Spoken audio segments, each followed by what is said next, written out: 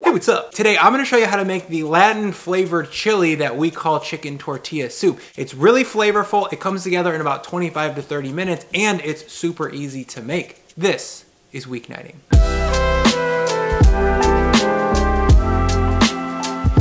The first step here is to cut some aromatic vegetables for the base of this soup. For that, I've got a peeled red onion here that I cut parallel to the equator about 5 or 6 times like this. Then I'm gonna turn it 90 degrees and cut it crosswise to get something that approximates a medium dice. The result here is more rustic than the traditional 3-step way you're used to seeing on cooking television, but it's a lot faster, it uses the whole onion, and overall it's just a perfect method for a weeknight. The next vegetable is gonna be 1 poblano pepper. I'll chop the top off, the seeds are in there and I don't really want those in the soup. Then I'm gonna cut the pepper open like a book and then flip it over and press it down like this. That's gonna make cutting strips a lot easier. You could sub in a green or red bell pepper here if you don't want as much heat in the final dish, or if you wanna be a tough guy chili head, of course, you could just use jalapenos instead. Once these poblanos are cut into a relatively similar size as the onion, there's one last bit of knife work here, and that's to smash, peel, and chop 4 large cloves of garlic. You certainly could press these through the garlic press if you wanted to make it easy, but in this soup, I prefer to keep the garlic chunky so that I can get nice pops of sweet, tender garlic in some of the bites. Once these veggies are prepped, I'm gonna grab my 6.5 quart Dutch oven and preheat that at the stove over medium heat.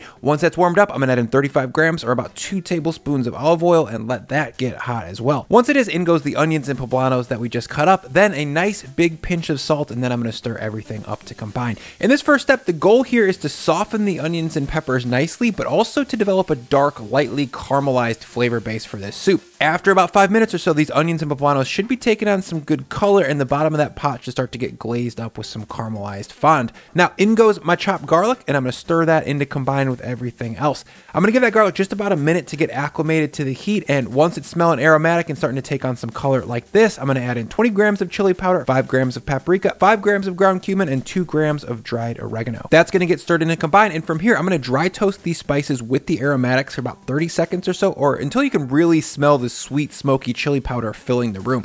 Next in is 1,500 grams or about 1.5 liters of chicken stock, and if you don't have any homemade stuff on hand, that's totally fine. I'm going to explain how we can make this more flavorful in just a second. Next in is 1 28-ounce can or 790 grams of diced tomatoes, juices and all. Behind the tomatoes comes 1 can of kidney beans that I have not drained because bean water in moderation brings a really nice viscosity to soups, 1 can of black beans that I have drained, and then a generous pinch of salt goes in because at the pro level, we season food as we go instead of all at once at the end. From here, I'm going to bring everything up to a boil, then turn my heat down to low and reduce this pot to a simmer and let it cook for about 10 minutes while I get the chicken part of this chicken tortilla soup sorted out. For that, I've got a store-bought rotisserie chicken, also known as the best food shortcut known to man of all time. They're cheap, they're good enough, and they make the soup way easier to produce on a weeknight. When I pull it out of the bag, you're going to notice a bunch of gunk stuck to it. Keep that stuff. We call that chicken gold in the business, and it's just the drippings from the chicken that have solidified from all of the collagen in the bird.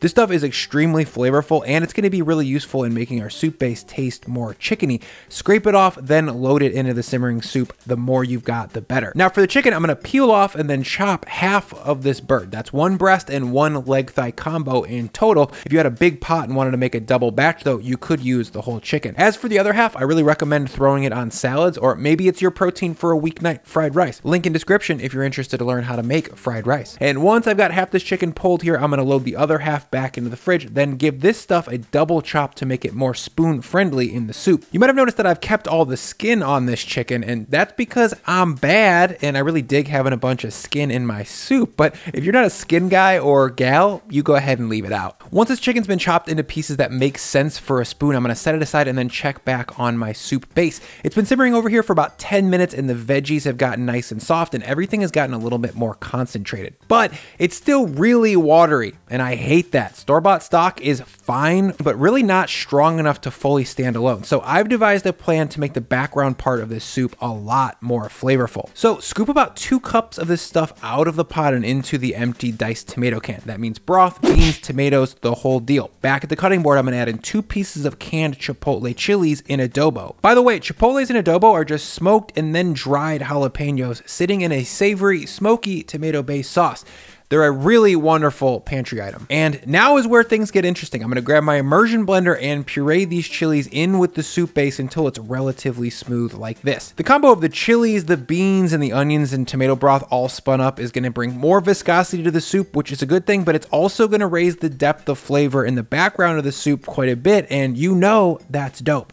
Up next is 150 grams of frozen corn. Frozen corn is kind of like an underdog ingredient in general. I always have them on hand because they're kind of like frozen peas in that they're super versatile and just an all-around great frozen vegetable. Behind the corn, I'm going to slide in the chopped half chicken from before, but use your judgment on the total amount of chicken here. If you got your bird from a place that also sells big screen TVs, I'm going to go ahead and guess that it's pretty big and that you probably need less than a half. Once it's all stirred up, I'm going to let that simmer over low heat for about 5 to 10 more minutes while we prep up all of our garnishes. Like I said, I look at this dish like it's chili, so I'm going to top it as such. First topping is going to be some nice diced avocado. For that, I chose a really soft, really ripe avocado, then sliced it top to bottom, then side to side, and then used a spoon to scoop everything out. And there we go. Diced avocado is going to bring a really interesting fatty creaminess to this dish that is quite different from sour cream. I've also got some tortilla chips ready to go as a garnish here as well. I went for a really thick, hearty taqueria style tortilla chip that's going to hold the wetness in this soup a lot better than a thin one.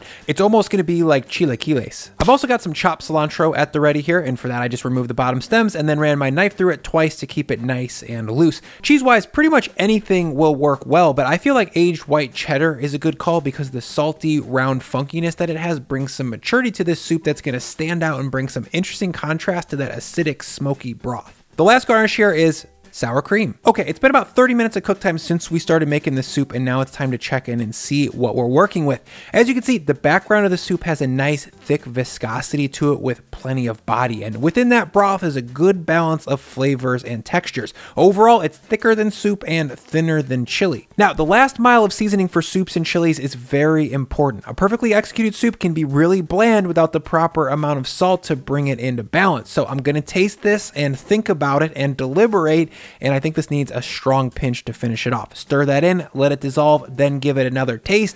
Think on it. We're there.